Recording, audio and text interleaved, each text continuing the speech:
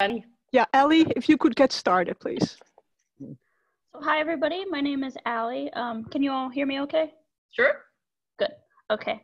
I am an art historian and an artist, and I'm on the exhibition committee for the Jewish Art Salon.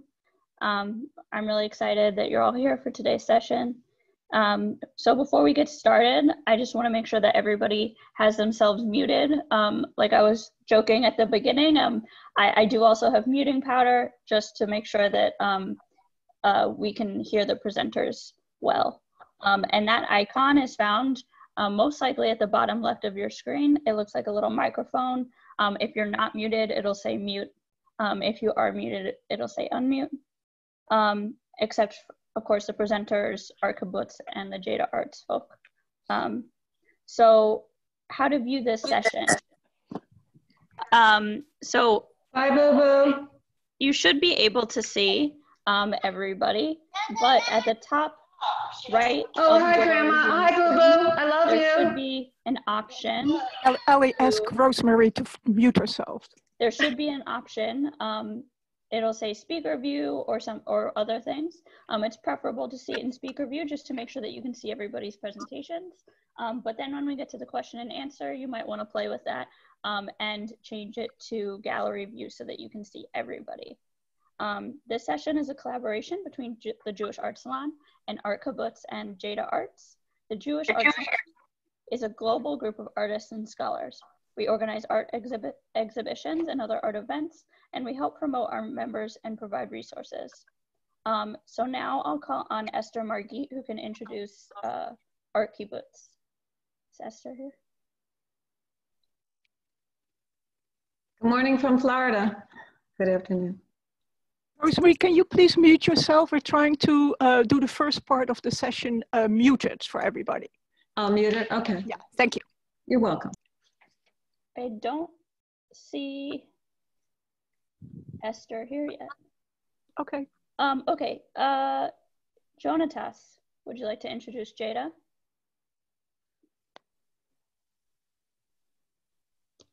Welcoming me here today. It's wonderful. Jada is a meta-modern arts organization.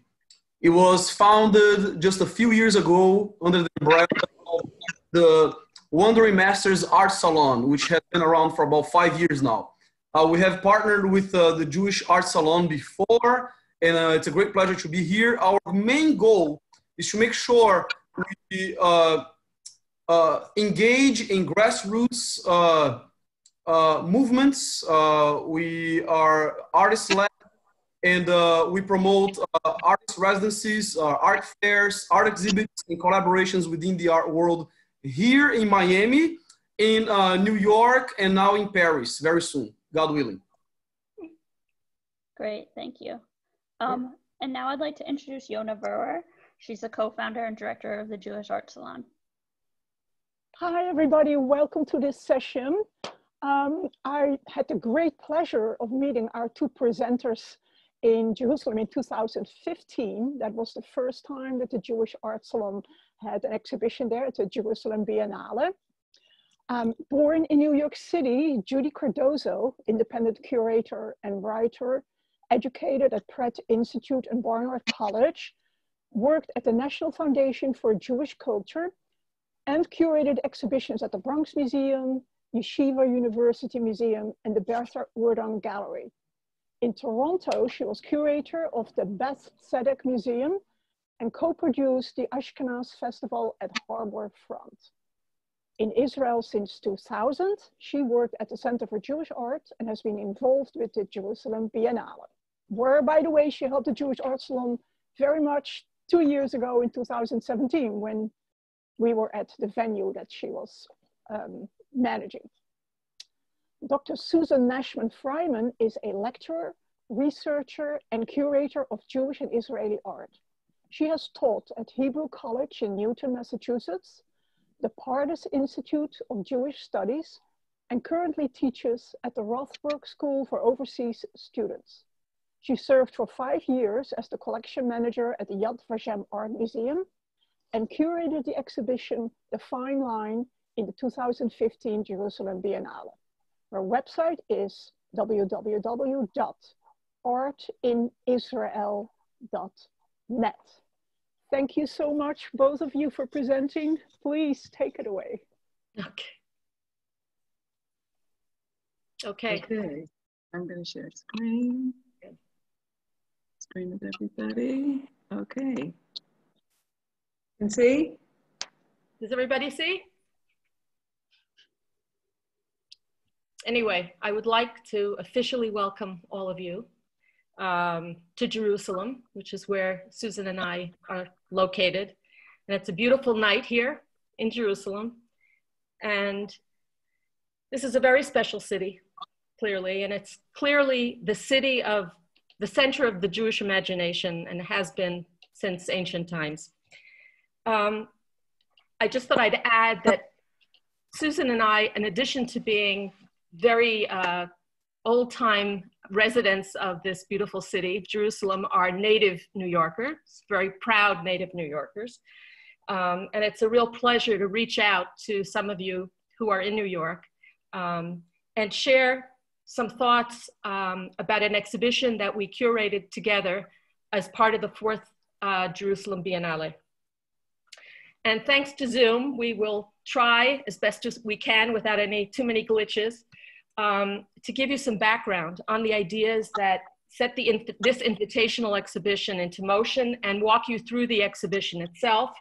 And we'll reserve the last 15 minutes for questions. First, a few words about the Jerusalem Biennale. Like other cities around the globe, Jerusalem felt that it was time that it take its rightful place as a cutting edge city, that it deserved a place in the cultural map of the world. And in 2013, Rami Ozeri established the first Jerusalem Biennale. And now it's heading into its 5th iteration, and it's become a major biannual event here in multiple venues all around the city.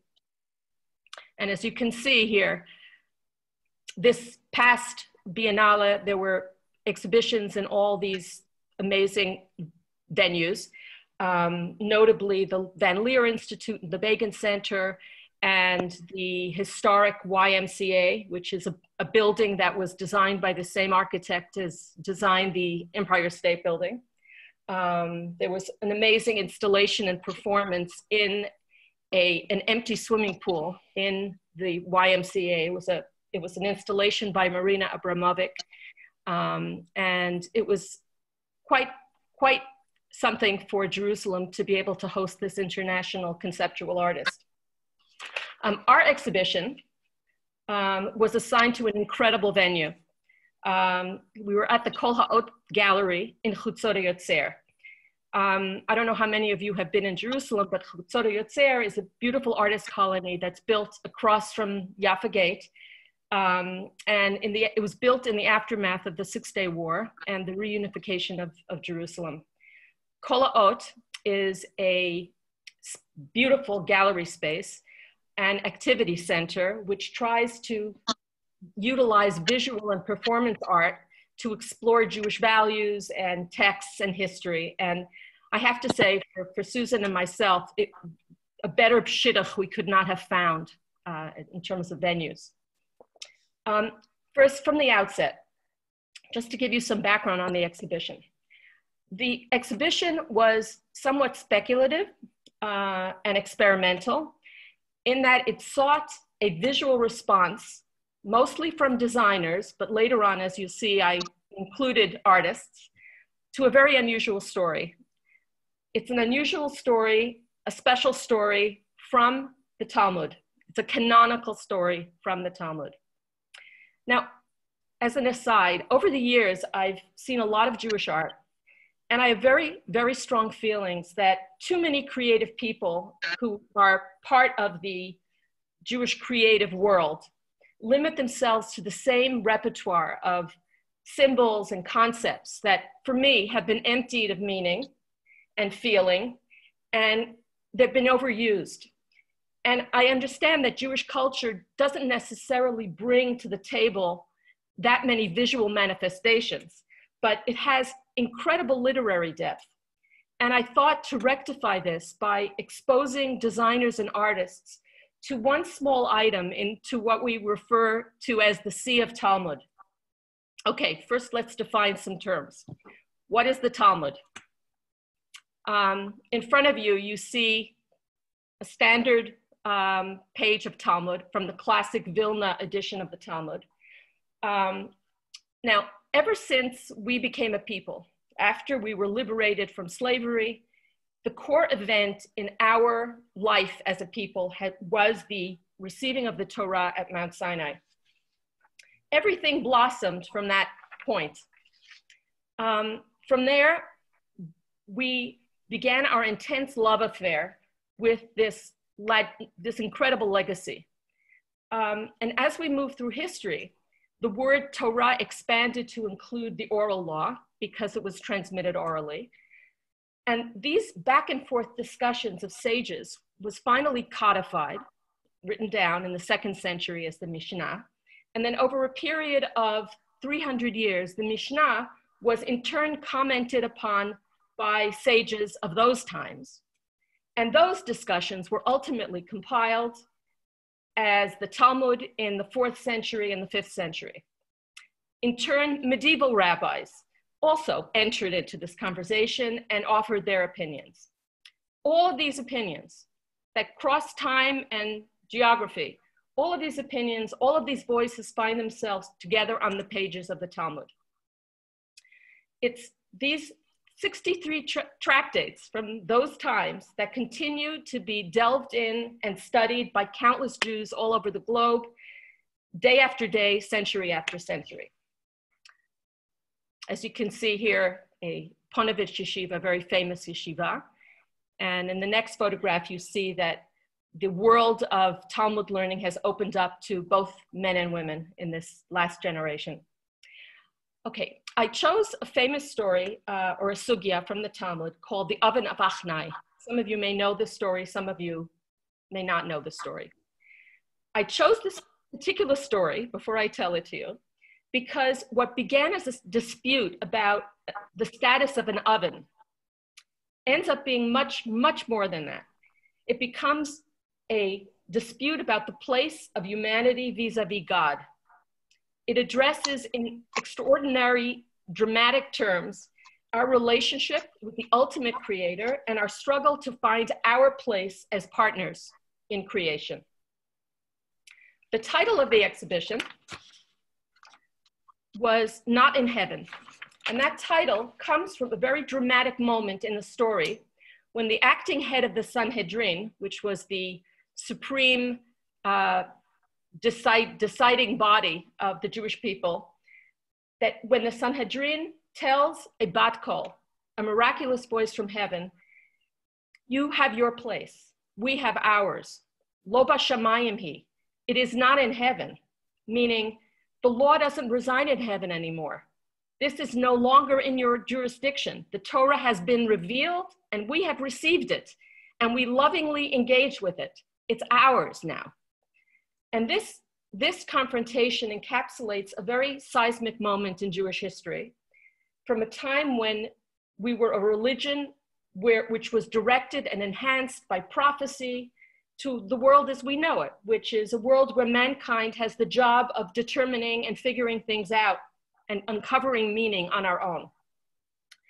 And this struck me that this particular confrontation that you will hear more about perfectly describes the ongoing dilemma of us as human beings, and particularly artists, creative human beings, that day after day we come to our drawing boards and our easels and our computers, and we engage the world and what happens in it by investigating it, by butting heads against the nature of materials, what they can do, what their limits are.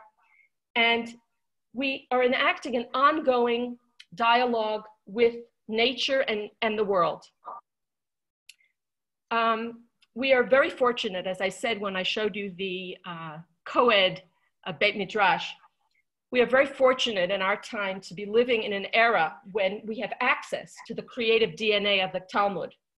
Once upon a time, if you didn't speak Aramaic and you didn't know the rules of the game, there was no way that you could actually study the Talmud. And it was kept in a community of people who were well-versed in those things. And basically it locked out most people from that study.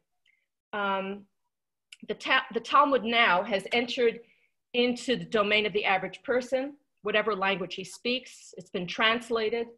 And Gedalia Gerfein, who is going to be pictured on the next slide, okay, who's a high-tech entrepreneur and a rabbi and a Talmud scholar, basically was helping people at the exhibition use his creation, which is called the People's Talmud.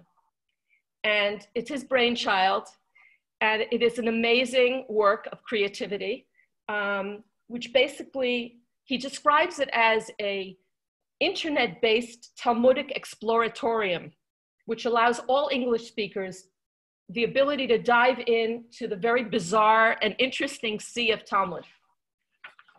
And I encourage you to delve into the People's Talmud and peoplestalmud.com and explore to your heart's content. You'll be completely delighted. Okay, let me share the Oven of ASHKENAZ story to the best of my ability, as I did with all of the artists who we invited into the exhibition. First of all, the story's time and place. At this point in the story, when the story occurs, the second temple has already been destroyed. It's 70 AD.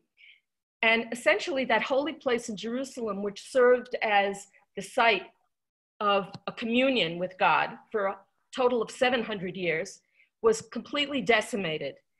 A third temple would have to wait until the days of the Messiah. The nation was stripped of its sovereignty, of the sacrificial temple rituals, and some Jews were already in exile and other Jews were going to be scattered to the four corners of the world. And a huge question hung in the balance. How were the Jewish people going to survive without the land of Israel, without the temple? How exactly would we connect to God? And it's only at this period that communal prayer began to be developed and codified. In all of Jewish history, I don't think there is a comparable crisis as this particular moment. From being a land-based people, from a temple and temple ritual-based people, we became, through many trials, the people of the book. Okay, let me set the scene. Okay, the scene is the Great Sanhedrin, which is the high court and legislative body of the Jewish people. It's in session. It has had to move from Jerusalem to the city of Yavne, and the rabbis are assembled. And in front of them is brought an oven. It's an ad hoc oven made of circular layers of broken shards of ceramic and sand. And they're asked, the sages are asked, is this considered a vessel or not? And if it is, it carries with it all the laws of vessels, correct? Well, the majority of the sages say, even though this thing is a hodgepodge, it's a confused jumble of things, we still consider it a vessel. And that being the case, it's impure. It doesn't meet the standards of a vessel. We can't use it. Don't use it. Now, Rabbi Eliezer, who is called the Great Rabbi Eliezer, who is the most senior member of the Sanhedrin of this time, is in the minority here. And he basically says this hodgepodge doesn't rank as a vessel,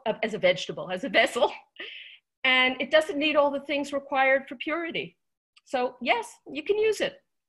And a terrible dispute erupts between Rabbi Eliezer on one side and his colleagues on the other. And this dispute becomes very heated, and it's clear that this dispute is a lot more than about an oven. And actually the text signals this from the outset. In the opening text of the Talmud, this oven is called the Tanur Shel Achnai. And this literally translates as the oven of the snake. Achnai in Aramaic means snake. And it's pretty ominous foreshadowing. Because of its serpentine appearance, it's described as a snake oven because its coiled construction looks something like an achnai, like a snake.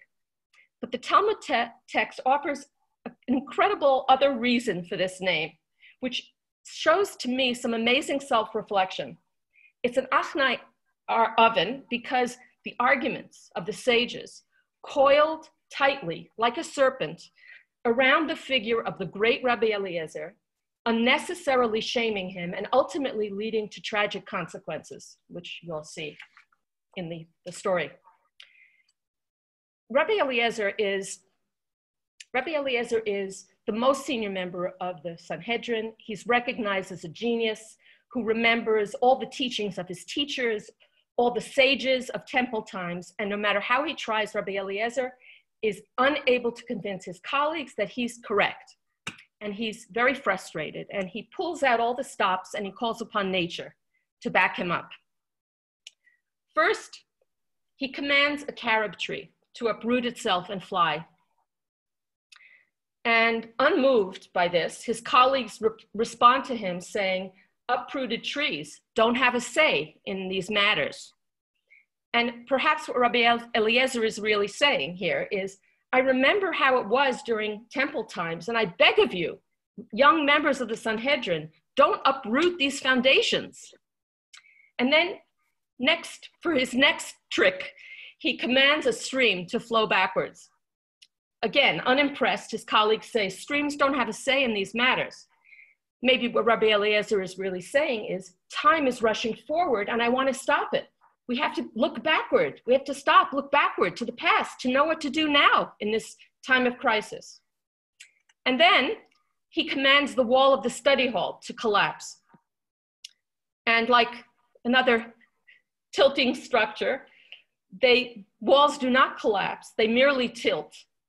And the colleagues say, tilted walls don't have a say in the matter either. And maybe what Rabbi Eliezer is saying is, the temple, its physical walls and its rituals are gone. Is the house of Israel collapsing? Is it going to collapse? In a wonderful aside in the Talmud adds that these walls are leaning until this day. And when it says this day, I feel like this ancient text is speaking to us directly, to us in our day, and tells us what we all know, that things are always in a state of near collapse, but that also is an invitation to us to enter. And it places everything in a very dynamic realm of potential and gives us the job of fixing and rectifying an often broken world. And finally, God enters the stage from above. A divine voice, a bat kol, is heard supporting Rabbi Eliezer's position and says, basically, listen to Rabbi Eliezer, he's always right in these matters. And the head of the Sanhedrin has heard enough. He jumps to his feet and declares, it is not in heaven, quoting words from Devarim, from Deuteronomy. And another sage adds, since the Torah was already given at Mount Sinai, we don't give regard to a divine voice. We follow the directive after a majority to incline. And basically this puts a decisive end to a debate that pits this great Rabbi Eliezer against all his colleagues. But the genuine tragedy is about to uncoil. Okay, Rabbi Eliezer won't budge. He won't accept the opinion of the majority. He's excommunicated, he's ostracized, his rulings are overturned, and his writings are burned. And here enters one of the few women in the Talmud, and for a change, she has a name, and she acts on her own volition. Her name is Ima Shalom. Here, as you see, it's actually a name of a street here in Jerusalem, which means mother of peace. And Ima Shalom is Rabbi Eliezer's wife. She's also sister of the Nasi of the Sanhedrin that excommunicated her husband. And Ima Shalom, like her name tells us, is trying to keep the peace in this very complex situation. Now, you recall that I spoke about the crisis of prayer taking the place of the ritual sacrifices in the temple. It's relevant now in the story, as the story comes to its climax. Ima Shalom comes from a very famous rabbinic family, the Gamliel family. And the Talmud text tells us that she learned something in her father's home, that supplications, prayers of somebody who's been dealt with harshly, somebody who has been shamed, okay, those prayers will always cross the gates of heaven. And because of this knowledge that she has from her father's house, she fears that those prayers of her husband, who has been wronged and shamed, will cause her brother, the head of the Sanhedrin, to be struck down for his very harsh approach to her husband. Ima Shalom is essentially alone with Rabbi Eliezer. They're in this kind of spiritual and social quarantine. And she focuses on protecting him as well as her brother by scrupulously watching him and being sure that he does not say those special supplications, lest they have tragic consequences. But she fails. Rabbi Eliezer utters those prayers, and sure enough, a shofar blast is heard, announcing the death of her brother, the head of the Sanhedrin. Now, finally, the items in the exhibition. We tried to create a big tent for this invitational. Some of the artists were directly engaged with the story, the specific story, and some were very esoterically engaged with the story. And some traveled another road, meditating, for example, on the power and the standing of the book in Jewish culture, and others drawing on the Talmud page itself for inspiration. And all the responses were worthy and interesting and thought-provoking. I first approached designers exclusively because I know that many of them aren't only involved with the bread and butter work of designing ventilators and weaponry, but are interested in exploring the more speculative aspects of the physical world. And I was very interested in the kind of product that they would produce. So as you see, as time went on, you'll see coming up that in planning this exhibition, my vision expanded to include many other kinds of creators, not just designers. So after I approached these artists and we all learned the story of the oven of Achnai together, the artists all found their own way, their own unique way into the story. Okay, here is a preparatory sketch for a piece called Ishim by an artist, designer, Luca Orr, who's the head of the industrial design department at the Cholon Institute of Technology. And with the optimism that characterizes all of his work, and that's why I invited him, he bypassed all the legalistic minutia of the story and focused on making something playful, on making a toy.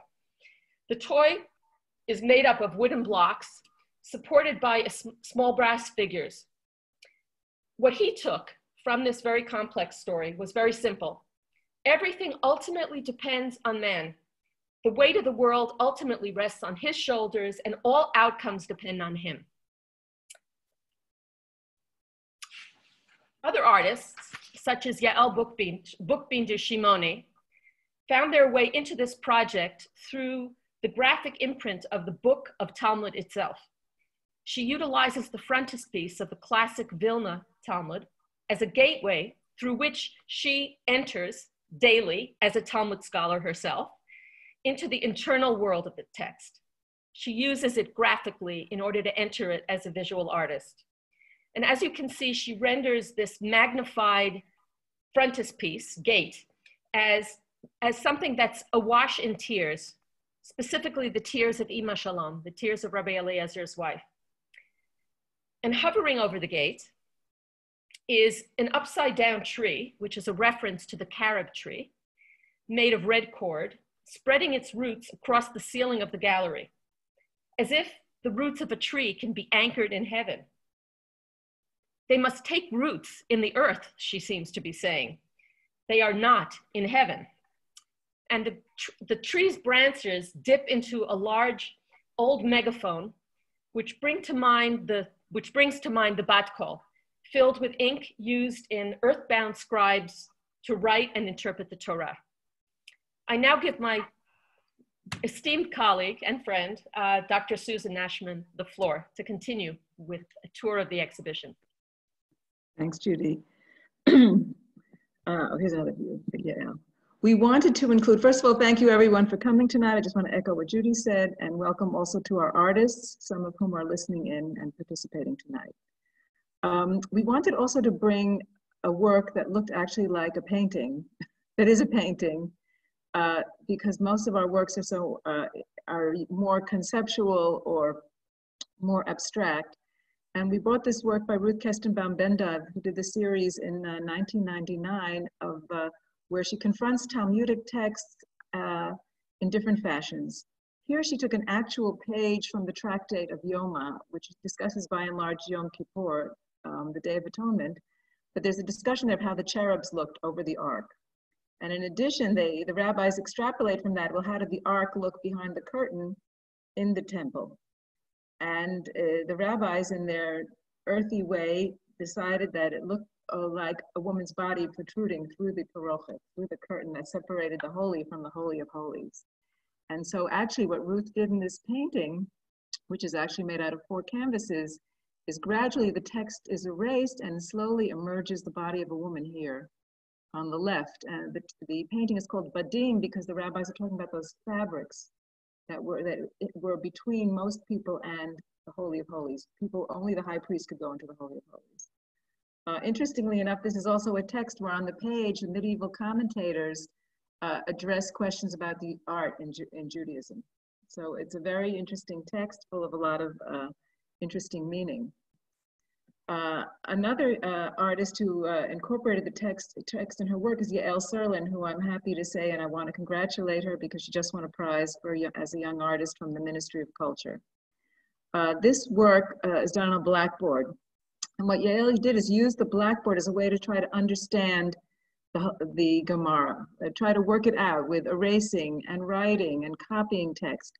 But what she also did was explore the image or the character of Rabbi Eliezer because he seemed so unyielding from the Gemara text that we just learned with Judy.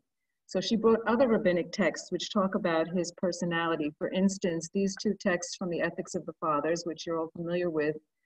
The most famous one, of course, that you might know is, if I'm not for myself, who am I for? This is the text about Rabbi Eliezer. Rabbi Eliezer says here, Rabbi Eliezer ben Hyrcanus is a plastern cistern which loses not a drop. He was someone who learned and never lost any of his knowledge. He retained everything he learned. And Yael addresses that here. Here is the text in Hebrew, and here is sort of a cistern or kind of a well that's plastered over. In addition, another text from Ethics of the Fathers following says, Rabbi Yochanan says, which is the best way to view the world or to look at people? And Rabbi Eliezer said, look with a good eye. So you see there are other facets of his personality that we don't see from the one story that come out in other rabbinic texts and flesh out the story for us. Another piece, a very interesting piece, was done by the ceramic artist Shlomit Bauman. Shlomit was born on kibbutz, and she is currently in addition to being an artist, is also the curator of Beit Binyamini in Tel Aviv. What Shlomit did here, Shlomit's piece is very interesting because it can be read in multiple ways, and that's the beauty of art, of course. She had made a ceramic megaphone from a kind of clay that exists in Israel and is basically doesn't exist anymore. She has purchased all of it. Most ceramic artists in Israel actually don't use Israeli clay, it turns out. And this megaphone emits a light. And I'm going to show you a little film of it emitting the light, sort of randomly. Can everyone see that? And this light can either symbolize the divine voice, right? The megaphone is silent, right? Ceramic doesn't transmit noise. It's not a conductor, right? So it's a voice that's a light, something divine, and one of the rabbis who came to talk at our panel saw it that way.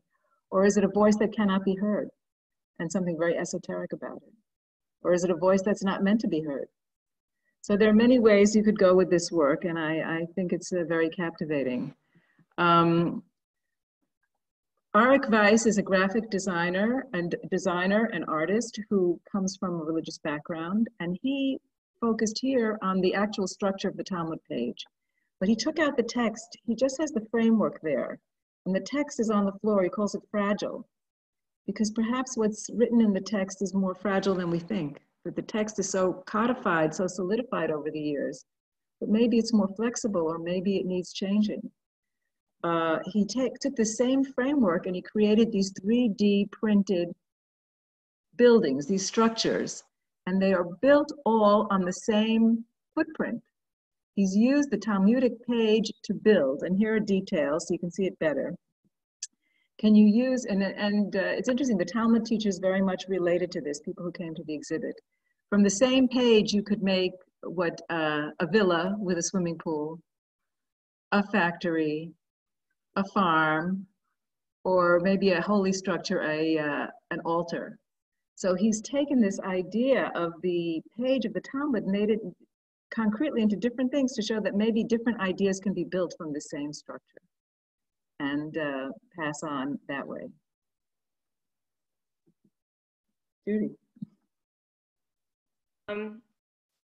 When I came to architect and designer Irit Abir with this project, I knew about her quirky Judaica ready-mades in a series that she calls Garage Judaica. And she made it very, very clear to me that she was secular, that she was Israeli, and that her approach was going to be secular with no religious overlay at all. And I told her how thrilled I was with this, because the point of this whole project was to reveal that the Talmud belongs to all of us, to every Jew. It's part of her legacy, and it's an incredibly rich part of the legacy. And her secular take was going to give the exhibition vitality, more vitality. So she collaborated with a friend of hers who's a Reform rabbi called Rabbi Lila Vesid, and they studied the rules of formal reasoning that govern the game of learning Talmud interpretation, okay? And the Talmud text is literally opened up with these tools, okay, conceptually, intellectually, and these are essentially principles of logic. And what Irit Abir did is to take these logical principles and make them into actual material objects. She borrowed from all kinds of found items from the worlds of precision, appropriating measuring and engineering tools to literally construct meaning. In this example coming up, she used old spectacles and she refit them to providing a nearsighted lens on one side and a far-sighted lens on the other, which playfully illustrates the logical principle of kal v'chomer, which literally means from light to heavy, inferring something from the minor to the major, or a fortiori in Latin. And because of her do-it-yourself approach to these concepts, she calls this piece DIY, as in do it yourself, but she spells out the letter Y as the word why, W-H-Y. And this posing of questions and this asking of why is consistent with the spirit of the Talmud, and her lighthearted and found object approach basically opens up a very refreshing path to understanding the Talmud. And it's paved with curiosity and playfulness rather than piety and heaviness. What I also wanted to say about her work is that these repurposed materials are in their second or third life cycles. And in a lot of ways, Jewish life in Israel is also undergoing a very interesting creative recycling of ideas, and it's giving refreshment to Jewish identity. And that's one of the reasons why I made a point of speaking to artists who really had no Jewish background.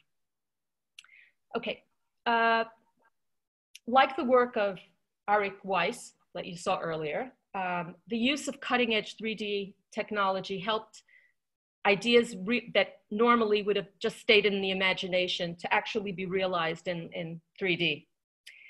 Maya Ben David is a teacher in the master's program of industrial design in the Bronx School, and like Irit, Maya made very clear to me that she was secular. And she insisted that she had absolutely no connection to Jewish texts whatsoever. But after we began discussing the Sugya and the Talmud, she suddenly recalled that yes, she had some connection to the Talmud once, a physical connection. As a child, her grandfather moved in with them, and with him came a very formidable Jewish library. And she was very impressed with a set of oversized books, which were most likely tractates of Talmud. And she sensed that they contained some pretty heavy-duty material, but she knew what she could access was the fact that they were very heavy books, and they were very useful for her pressing of her beloved wildflower collection. So the connection between her these books and her love of the land of Israel set her on the journey to creating her response to the sugya. And in her research for this piece, she discovered that everything that we know about native Israeli flora and fauna are based on what is found and recorded in the Talmud. And in addition, she was very moved by the story of Rabbi Eliezer and was struck at how thorny character traits cause unnecessary pain in the world. So for her, evolved yet another connection, linking the Israeli thorn flower with the human characteristic of the Israeli. As we all know, the homegrown Israeli is often a very thorny creature, and Maya, acting as an accelerating force of nature, as a healing force, as a metamorphosing force, envisions and produces a wildflower, an Israeli wildflower of the future, which that allows it to have the flower blossom without having thorns that injure. So this is her wish for the future. Okay, the notion of protection, in the next slide, also mobilized jewelry designer Anat Golan to create something speculative. Anat has always been interested in female heroines, and here she's taken the female character, whose name means mother of peace, who suddenly finds herself in the midst of a milchama, of a battle. Ima Shalom essentially places herself as a shield between her husband, Rabbi Eliezer, and the person responsible for his excommunication, namely her brother. And for Ima Shalom, Anat created a necklace to offer Ima Shalom a measure of protection. And utilizing the language of her craft, she fashioned a very large necklace made of silver chainmail. She explained that this material of medieval armor was once the exclusive domain of women, which is something I didn't know. And interesting, it's very interesting, the role of women in crafting protection for men. It's something to think about. Okay, the next artist is Belu Feineru, who's a well-known international artist who endured the communist era in Romania and divides his time between Israel and Europe. And he's one of the first artists in Israel who actually opened up issues of exile, identity, and displacement into the Israeli visual discourse. And he works in a very wide variety of ways, and I was very, very interested in his take on the Oven of Achnai story. And much to my surprise, he saw this particular sugya as one describing a broken relationship between the Shekhinah, the female aspect of God, and man, and he wanted to make an object that would enact some kind of a tikkun, some kind of a rectification. So he fashioned a wedding ring to bring God and his people back together. And in this sugya, as we heard, they're wrestling with the terms of their separation, of their exile from one from the other. The wedding ring also alludes to the form of a snake. And it's inscribed, as you can see, Lo b'shamayim hi, it is not in heaven in Hebrew, a phrase which very well expresses the complexity of our spiritual marriage contract with God and with the universe. Next slide is of Ruth Schreiber. Ruth Schreiber's pieces, two pieces from a series. She's a Jerusalem-based artist who explores Jewish and feminist ideas in a wide variety of media. And for this project, she focused on the oven itself, which sets this whole sugya into motion. And for her, the oven is a female archetype of sorts, which houses things, it houses life, which provides and produces sustenance like an oven does. And it's an arena of transformation. And she decided to go back to her first love, ceramic, and melded some of the elements of the Achnai story into these ceramic meditations. And these are two of the series pictured here. What we commonly refer to as the book has undergone significant changes over the centuries, from clay tablets to the codex to the digital media. And now in our smartphones, we can have a library that once occupied a whole city block And for this exhibition, designers Neil Nenner, industrial designer Neil Nemmer, and graphic designer Abichai Mizrahi collaborated for the second time on a subject of the book. And we're known as the people of the book, who value books and their contents above all else. Neil and Abichai refreshingly bypassed all the verbiage traditionally contained in books, forcing us to look beyond content. They fixated on the formal qualities and the choreography of utilizing a book. And in their collaboration, they've essentially disrupted the book, the archetype of the book, and have stripped it completely of the text, of subject matter, revealing its stature as material and as a sculptural presence. One of their pieces, wonderful piece here, is something called a rotating book, which rotates, as you can see. And if the sound were on, you could hear it rotating.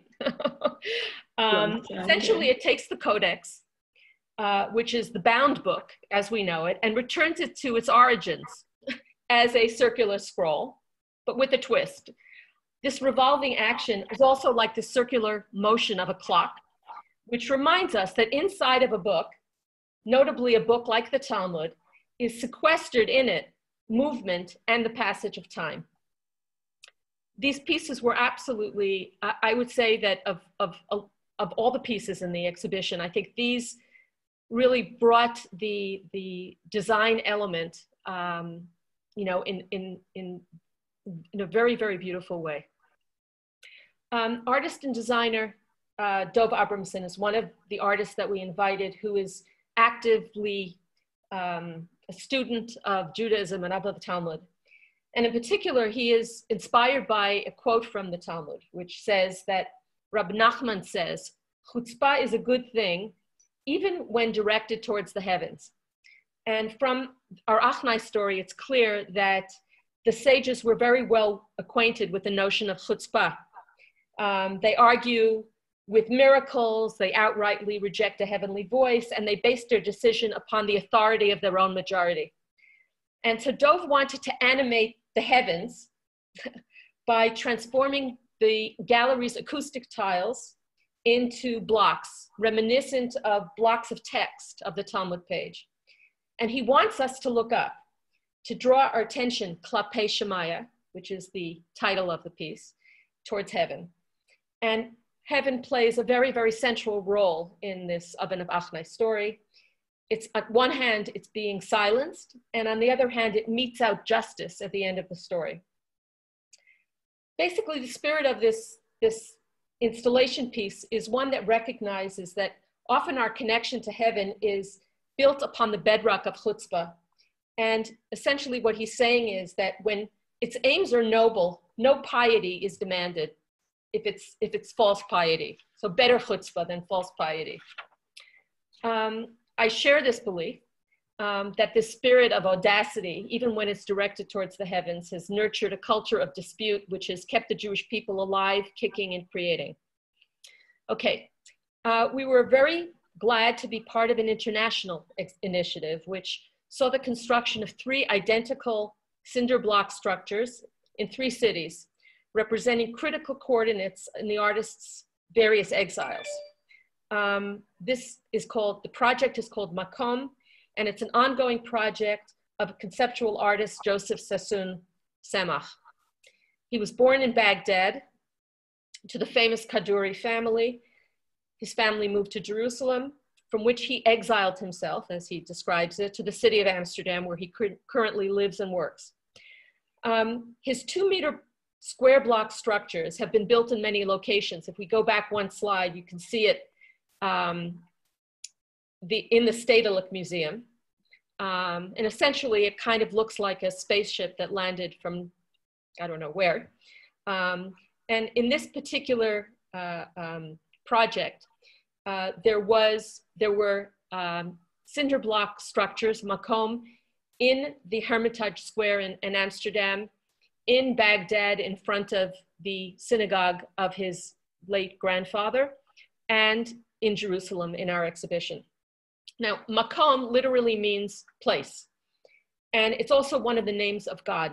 And once the temple in Jerusalem was a makom, was a place inhabited by holiness. But when the temple was destroyed and we were exiled, the makom, i.e. God's presence, was to be found every place we resided. And Joseph felt strongly that this makom structure was a metaphor for some kind of indwelling, a womb-like container, like an oven where things undergo a transformation. And he also connects its square form to the tefillin, which to him served as portable temples, portable makoms. Other motifs which recur all the time in his work over the last 25 years were incorporated here as a kind of a commentary on the makom. One was the chessboard, which was constructed on the page of the Talmud on which the oven of Achnai's story appears, and a plumb line that was suspended from the ceiling, which indicated the vertical, the upright, the authority of nature, the authority of the truth.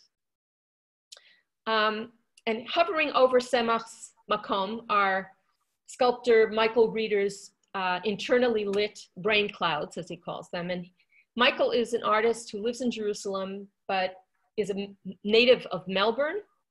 And he's had an abiding interest in the tribal ways and spirituality of indigenous people in Australia. And the process of cloud formation has always fascinated him, that water vapor rises and eventually circulates and falls as precipitation. And basically the whole idea of the circularity of life and the interconnectedness of life was something that has spoken to him. He describes the existence of these clouds as a space between, that zone between heaven and earth where thoughts, concepts, and ideas gather and rise up. And I now give the floor back to Susan for the last piece of the show. Yes, I'm very honored to talk about this work by Ken Goldman. Ken is a native of the United States, was educated in the United States and lives currently on Kibbutz Shluchot, an artist, designer. And what I love about Ken's work is that not only they are serious and humorous at the same time. This one, Carry On, shows Ken. He does a lot of works with himself in the works, carrying or on his back, physically carrying on his back a set of Talmud that he received from his late father, who had in turn received them from his father. And this is a heritage that Ken has inherited, right? This is his father's inheritance to him. But it is a very heavy load. And it's a set, of course, of Talmud. It's a complete set of Talmud. And Ken is showing that he carries it on his back. It's not an easy thing to carry, right? And it's also the play on words of carry on, right? We want to carry on our tradition. And also carry on in the sense of the things that you take on the airplane that you don't want to get lost in case your luggage gets lost, right? It's both of those things at the same time, and others. So I think that this is a very fitting image for us to conclude our presentation. We can take some questions. We have time for a short, for Dove's animation. Also, we have a short animation that was done also by the Dove Abramson studio. Mm-hmm. Before we, wait just a second, I'm now muted. I just want to say that I hope all of you embrace and receive some kind of inspiration from these heirlooms that are our heirlooms. And I think the greatest achievement of this exhibition was really opening up a discourse with artists and putting them in context with Jewish texts. And I think discourse, I mean, for all of you as artists know that it lies at the heart of all creativity, that we don't necessarily seek closure or perfection or conflict resolution, but this is the spirit of the Talmud that keeps things open and engaged with the world in all its complexity. And I hope it serves as an inspiration to you in the future. So if we have time for the animation, that would be great. There's no sound in the animation.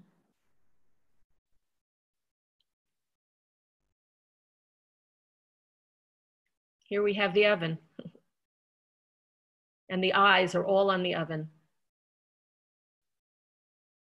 Deciding, analyzing.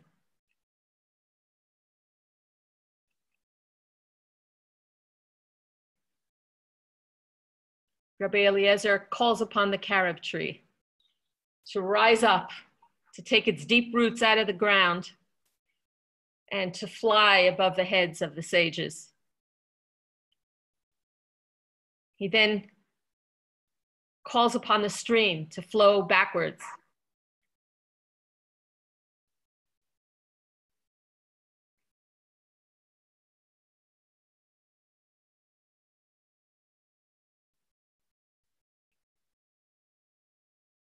And asks for the walls of the study hall to fall, but they merely tilt. And they are leaning to this day.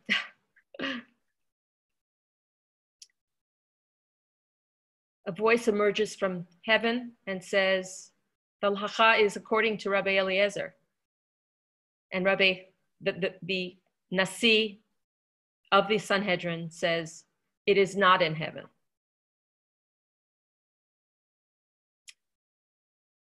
What's interesting is that there's an aside in the Talmud story that I didn't include in my telling of the story, which would be worthwhile mentioning at this point, which is that it's asked, what was God doing during this dispute? And one rabbi confronts Elijah the prophet and says, what was God doing? And Elijah the prophet reports that God was smiling and saying, Nitzchuni banai, Nitzchuni banai. My children have defeated me. Which shows that this dispute was something that God took pleasure in. So, yes, time for questions. Thank you for joining us. Good night, Zoom. Thank you for all joining us, and we can take questions, yeah. And also, I just want to mention that we published a small catalog, which I can send as a PDF. So if you're interested, send an email to Yona, and she'll send me an email with people's emails who are interested, and I can send them to you. Great. Thank you so much, Judy and Susan. This was fascinating, and I love that you really broke it down into like small details for those of us who are not so familiar with the Talmud, and how you made the link between what the artists were doing and the original text. I was also delighted to see that 3 Jewish Art Salon members are part of the show: Ken Goldman, Ruth Schreiber, and Ruth Ben-Dav. And so yes, let's open it up to people to ask questions. If you want to ask a question, you need to unmute yourself first. So people, go ahead, jump in. I'd like to comment if I could. Can I make a comment? My name is Rena Bannett. I live in Jerusalem. I saw the exhibit. It was every bit as beautiful and fascinating as you made it out to be. I also would like to say, though, that I think it's really important to look at who's writing this is, who's the narrator of this story. And so when they put the words Nitzchuni banai into God's mouth, it's the rabbi's agenda that people will listen to the rabbis. And that's actually the final word on the final word. And it's really important that that comes in here as well, because without that, Rabbi Eliezer is crying out in vain. Rabbi Eliezer has a real grounded point of view that's necessary among all the other points of view that we find in the Talmud. And it's really important to recognize that even though the rabbis of the Talmud, who are the menatzchim, the winners in this debate, according to God, according to themselves, it's very necessary to recognize that Rabbi Eliezer and other points of view in the Talmud that don't agree with the rabbis are valid, relevant, and necessary for current and future lawmaking. So I just thought I'd add that to your final word, because I think it's really important. I love what you have to say. Thank you. Because I think that Rabbi Eliezer is clearly correct, but correctness doesn't matter as much as authority matters at this point in Jewish history. And that you're completely and totally right, that this basically reinforces the authorities of the rabbis who are going to have to take over from the prophets. Rabbi Eliezer wants to live in the past when there was revelation, when there was prophecy. And essentially now it's all the job of the majority of the sages. So you're totally right. It definitely has a political agenda. Yes, and then when we take it into today's world where we have so many now, I mean, I noticed among the women who were your artists, you had, it seemed to me from my very biased point of view that you were pointing out the ones who did not have as strong a connection to Torah and Talmud. Somebody like myself and many others here, Leah Rab and others, have a very strong connection to Torah and Talmud and might approach this very differently, but still being women who are finally given that approach might also have interesting points of view for this kind of piece as well. It's a very interesting story, and it's a very interesting way of making art. Thank you. Can I don't want to interrupt, but can I respond to this conversation? Sure. Oh, okay. Here, I'll start my video. I'm a Jewish artist, and I've made work around this topic, and I'm specifically really interested in this story and the idea of that comes from it and all the philosophy around it. And I've read a few different, because it can be interpreted in so many different ways. I don't think there's just one way of interpreting this story. And one way that I think is interesting that I don't know if came up as much, or I'm curious to other people's thoughts on the topic of how far can it be stretched when it comes to the Torah is not in heaven, how much of it is within our hands as Jews to be able to interpret what is Torah to us, which is not a literal halakhic interpretation, but approach. But artistically, I think about it from that angle. I think it's an open question. I think, and I have to say that as a result of what you're saying and the previous artist were saying, I really would encourage you to be in touch with us if there are pieces that you're interested in creating in order to enlarge upon this exhibition. I mean, I would love that. I would love to see this exhibition have another permutation. Maybe artists, I don't know whether, we can limit them to artists who are more well-versed in the text, or I don't know. I would love an assortment of artists, new artists' voices. So how can me and other people who are interested get in contact? I will leave with Yona my email information. So I encourage you. I would love to see this thing blossom. If I might comment, it's Richard McBee here I used to be in New York. Anyhow, first of all, congratulations to the curators and to your presentation. Simply really, really wonderful. It makes me terribly sad I didn't see the exhibition in person. And it really deeply feels like this is the beginning of what should be a much extended project. We're living in an amazing age. First of all, the fact that all of us are able to communicate like this, even though it's because of a crisis, it has opened us up, both the Jewish Art Salon and you artists. And it's on mute, they can't hear it, right? Correct. It is. I actually had a piece of paper from it that I saved.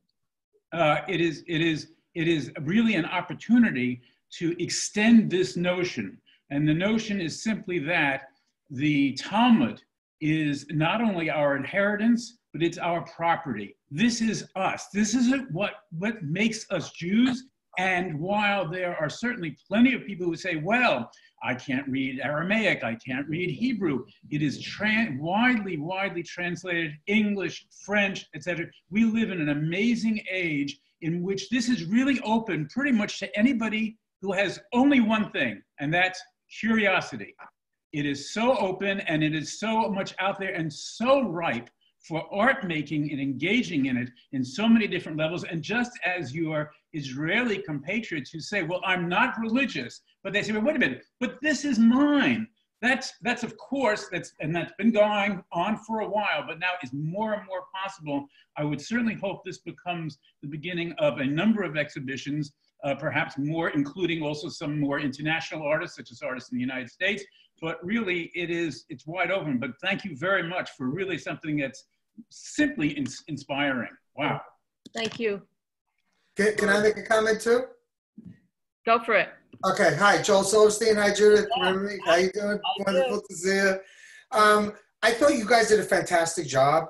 You know, not a question yet, but what you did was something really extraordinary in that when you said about opening up the Talmud, many of your artists, when you said some of the designers were not religious, not believing, they used the form of the book, they used, say, formalism or the actual language of their discipline to have a dialogue with Talmudic discourse and Talmudic thought and what the Talmud means to us in history. The woman, I'm sorry, Leah's friend, I forgot her name, when she said about be mindful that the rabbis had an agenda. Rena. I'm sorry. Rena Bennett. Rena, hi Rena, sorry, I forgot your name for a second. I think what's interesting about that, it's a very similar, if you think of the Talmud as a historical document written by specific people with certain powers, it's very similar to, say, the Constitution of the United States that was, you know, written in a time of slavery, but yet we use it now through interpretation, we open it up. So it's the document as written, and then, and they're saying this, it's in our hands, which is an incredible thing. So it doesn't have to be the rabbis anymore. It can be individual artists. It can be the laymen, because we're Jews. That's the answer. And if chutzpah is it, then we are it. You know, so I want to compliment you again. Yeah, I want to just say something too. I don't know if you can hear it. Judy, it's Toby Khan. I was blown out of the water, not only because it was an amazing presentation, but I really love that you had every type of artist. It didn't feel like it was heavy in one direction. And I think designers very often, except for MAD, the museum in New York, where they have center stage, I thought it was so powerful and so beautiful that you had people coming from it from every different direction. It was breathtaking, just breathtaking. Thank you. Judith, I also just want to say, Hazaku Baruch, first of all, this is amazing. Going with what Toby just said, the fact that this exhibit was interdisciplinary and multidimensional is perhaps one of the best aspects of this exhibit. Yeah. It's just incredible. It brought to mind one of the marks of the Jew, which Joel just touched on, which is to keep on wrestling with ideas, keep on deconstructing, which the Talmud is itself a document that shows that as the mark of the Jew. We wrestle with ideas. We don't want to let go of our tradition, yet we want to be free thinkers. So what you did there is just phenomenal. Thank you so much for breaking it down in such a beautiful way to all of us. Thank you. Well, everyone, thank you so much for joining. Is there other questions? Tamar? I was a little bit missing the size of the work that maybe they were and I have not seen it, because visually it will help to my imagination to see it alive. Well, that's a very good point. And I suggest that you download the, I don't know whether the sizes are in the catalog. Susan, are the sizes in the catalog? No. No. We didn't have size. We didn't have size. Next edition. Next time. Next time. Yeah, because I think it makes difference when you visualize like a tall, or it is something like huge, or the size of it anyway. I think the fact that you could see them on the pedestals that they were and in the box, it really, if you look at it again, I don't think you can tell with every work, but you can see with the ceiling piece and with Dove Abrams, and you got a feeling in relationship to each other, but I hear what you're saying. Yeah. I just want to thank Judy and Susan in the name of the artists. I don't know if it's okay that I'm taking that role, but here from sitting in Yerushalayim in Jerusalem right now, it was a pleasure to participate in this exhibit. And it started with a small idea, and it went into something that was much larger than I think any of us imagined. I mean, it was amazing to be a part of it, and you did a great job. It was really an amazing journey. So thank you very, very much, really. I only want to add something, that it was really amazing representation, and I never heard, and I never would imagine that on Zoom I can have the feeling and the inspiration. It was a huge inspiration for me. Thank you. Thank you, everyone. I have something to say, if I may. Sure. So I just want to say thank you too. And also, one thing that's always been important to me is the power of using art to communicate Judaism. And I think that what you've done and what people like Toby Kahn and what we have done with Artist Beit Midrash in Teaneck, New Jersey, is to show the world and show other Jews who are not necessarily affiliated or themselves don't feel a connection to Judaism, that through art you can really form a very powerful connection between art and Judaism and what's important and to convey new interpretations, fresh interpretations. So Jewish art and people who can promote it in this way is very powerful, very meaningful. Yeah.